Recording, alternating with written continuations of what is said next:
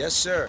My name is Anthony Arango. I run a dojo out in New York, Long Island, and we've been specializing for the last 3 years in personal safety, whether it be for children, adult and teens, and also for the little guys.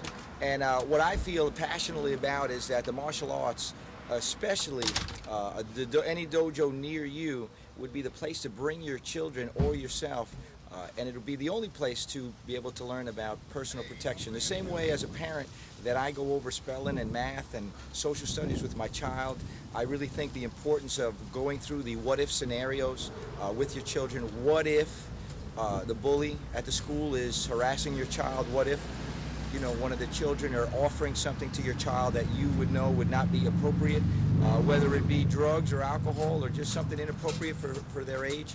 These are the what-if scenarios that you have to go over with your child. The same way we do homework, this is the parental homework. And it's something that the only place that they're going to learn that is in a martial arts school. When we think about all the other things that a martial arts school offers, is character development and self-discipline, physical fitness, and we compare it to all the other activities, baseball, soccer, football, piano, the only place that they're going to learn how to be their own bodyguard, to self-protect themselves, would be at a martial arts school.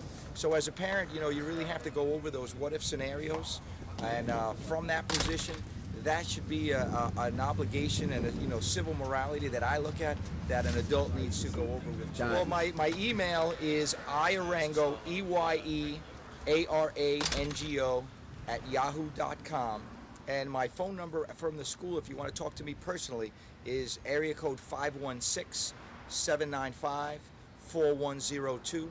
And any organization or any parent or adult that is looking to put in any type of self-protection program, which what we do is, if you could give me a call or email me, I will send you the handouts for each different subject, whether it's bully defense, child abduction, internet safety, which is a big concern nowadays. It's almost like a tunnel going into your house, and those are the things that we'll be able to give to you. And what I like to say is that the handouts that we do really bridge the gap between the adult and the parent. It'll open up that line of communication where some subjects you may not have even thought about to speak about with your children would be able to open it up and open up those lines of communication, because that's the only way we're going to be able to confront those situations. You can't act as if they're not happening, because your child gets confronted every day with different scenarios that you need to address and help them with to make the right decisions.